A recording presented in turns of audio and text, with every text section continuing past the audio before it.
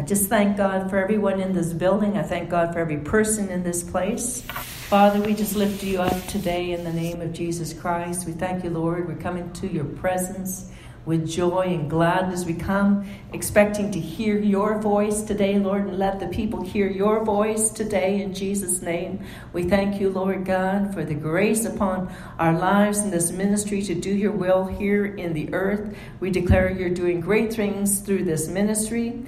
We thank you for every event coming up, Lord, in the name of Jesus. We thank you that we have events each month for the next 3 months, special events, and we just thank you that everyone can see them online. Glory to God.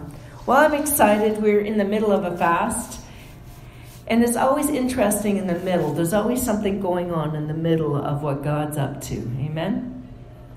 God is doing great things, and he had me talking to him about, the fast and who we are in him and what we're doing. And even though, in Matthew chapter 3, and I'll get you to turn there in your Bible, we see that Jesus was baptized in verse 13. He was baptized in the Jordan by John, and John was going, I can't do this. And Jesus, no, we got to suffer all righteousness. Everything has to be done right. And so they did. He said, okay. And he came up, and a couple of things happened. John saw the Holy Spirit come upon Jesus as a dove, and he heard the Father say, this is my Son, in whom I am well pleased. And we see the Trinity in that. But there's so much more in that, because as soon as Jesus was baptized, filled with the Spirit, the Holy Spirit did something very interesting. It says in verse 4, it says, and he led him up of the Spirit into the wilderness to be tempted of the devil. I thought that is a strange thing. Here Jesus is, all of a sudden, he's acknowledged, he's baptized, he's filled with the Spirit, he's acknowledged by our Father in heaven, and there's an audible voice of God speaking. And what happens? He gets led by the Holy Ghost to be tempted of the devil. He'd gone into the wilderness 40 days. And 40 days he ate no food, it says. He fasted 40 days and 40 nights. He didn't fast the mornings or the afternoons. He fasted for 40 days and 40 nights. And afterwards, it says he hungered. He was a little hungry. Hallelujah. In the scriptures, we see that he was tempted of the enemy. And in the middle of this fast, that in what we're in, there will be temptations of the enemy. But I want to encourage you today that God is with you, and he will give you the right words to use as a sword in the Spirit to cut down the lies of the enemy. Hallelujah. I praise God for that. And it goes through this temptation. And I'm not really going to go through that. There's been lots of teaching on the temptations that Jesus went through. But it suffice to say that Jesus was tempted of the devil. It's real. He was. And so don't think it's strange that in the middle of the fast you're going to go through stuff. But we see in verse 11, it says, then the devil left him, and behold, angels came and ministered unto him. Glory to God. So we know that the angels came and helped him out. Praise God. But I want to talk about the next part. I want to go through how Jesus came back in the fullness of the Spirit. When he came back out of this 40-day fast, out of being tempted, out of being tried, out of being tested by the enemy, and he used the sword of the Spirit and he kept the fast, what happened is he came back in the fullness of the Spirit.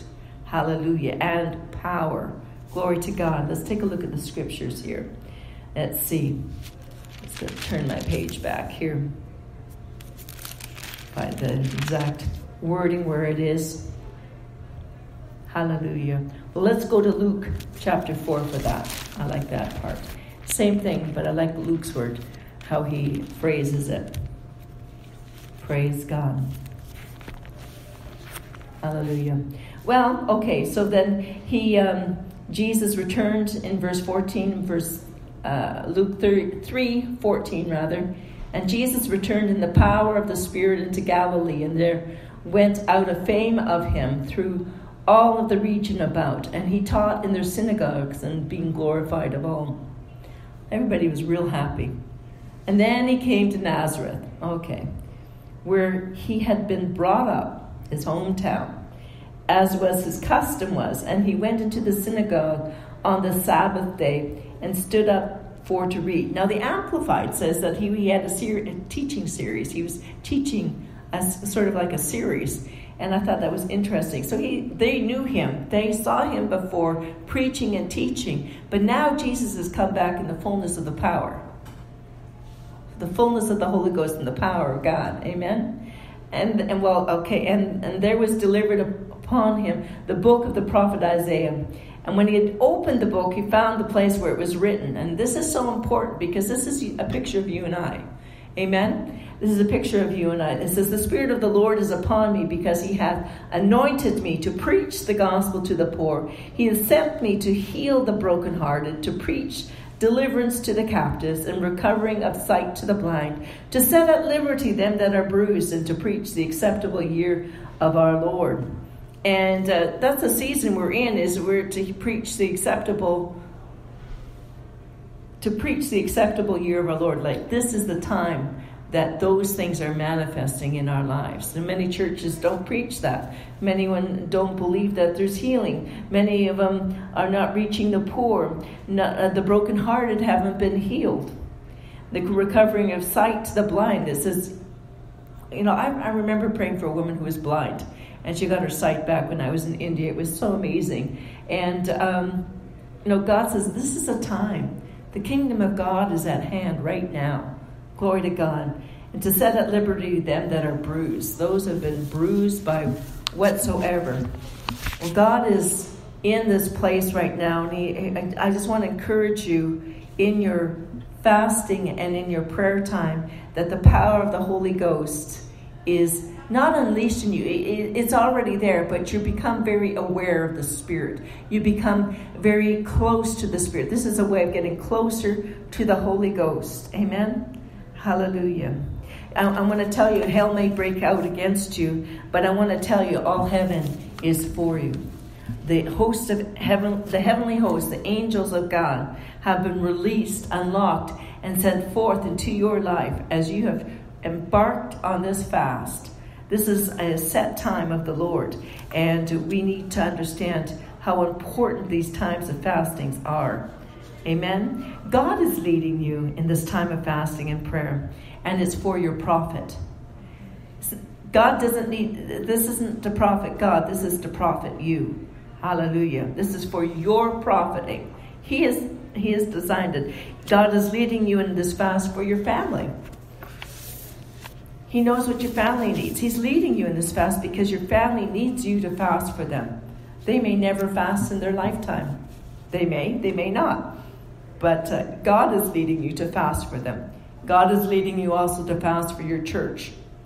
Your church will grow together when you fast together. Not only when you pray together, but when you fast together. When there's a corporate fast, it's God's plan for your increase as the body of Christ, individually and corporately. There's a corporate anointing that's released when we fast together. Hallelujah. God is actually leading you to fast for your nation. This fast is bigger than just for you personally. It's bigger than us corporately or for our families.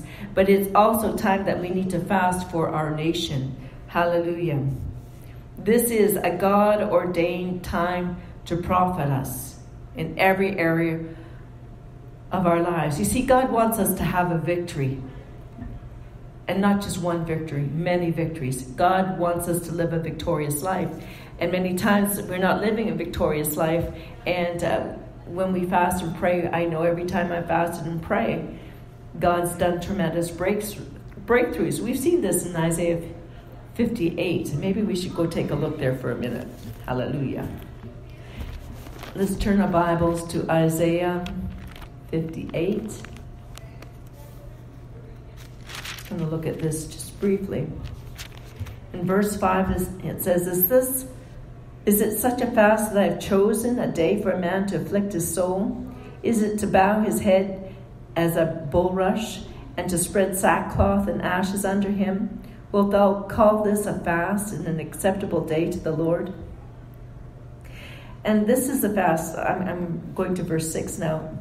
And I want to take a look at the scripture specifically. Is not this the fast that I have chosen, to loose the bands of wickedness, to undo the heavy burdens, and to let the oppressed go free, that ye may break every yoke? Hallelujah. So we see in the fast, this is what happens. We loose the bands of wickedness. There's wickedness in this world, and there's some people who have besetting sins, and they can't get free of them. But by fasting, we loose these bands of wickedness. We undo heavy burdens. There may be some burdens in your life, some weights that the enemy has placed on you. God, at this time, is what God wants in a fast, is for heavy burdens to be removed from your life. And to let the oppressed go free. Free from oppression. God wants you free from oppression, and that you break every yoke. Every yoke. There's yokes people have on their life that the enemy has placed upon them. Heavy burdens, heavy yokes. That it's like a task. When you have a yoke on, it's a taskmaster. What it does is an oxen wears a yoke for a reason, to pull a weight, to do some work. And the enemy puts evil yokes on people to do their work. But God wants these yokes removed so that you're free, because he says his yoke is easy, it is light, it's not burdensome, it's not this horrible weight. God wants us free. Hallelujah.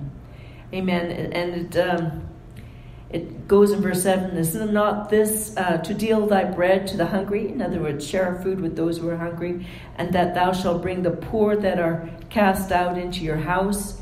And when you seest the naked, thou wilt cover them, and you will hide not yourself from thine own flesh. So, in other words, we don't have to hide away from our family, but let's take care of the poor. Let's help those who are less fortunate, who don't have a place to stay even. He says, and these are some of the results that will happen. When you call on the Lord, he shall answer you. You shall cry, and he shall say, here I am. Hallelujah. Amen. It says, but this is what you need to do. You should take away the yoke from you, putting up forth of the finger. In other words, pointing and criticizing people and speaking vanity. In other words, things that have no substance. Praise God. But God wants you to follow after him. Let's go down to verse 10. And it says, if thou draw out thy soul to the hungry and satisfy the afflicted soul, then shall thy light rise in obscurity. So in other words, you may have been in obscurity, but God says, I'm going to raise you up, and your light's going to shine. Hallelujah. Personally, for your family, for your church, and for your nation. Going to rise up out of obscurity by fasting and praying. Hallelujah. And thy darkness will be as the noonday. In other words, the light of the glory of God will shine upon you in great ways. Amen.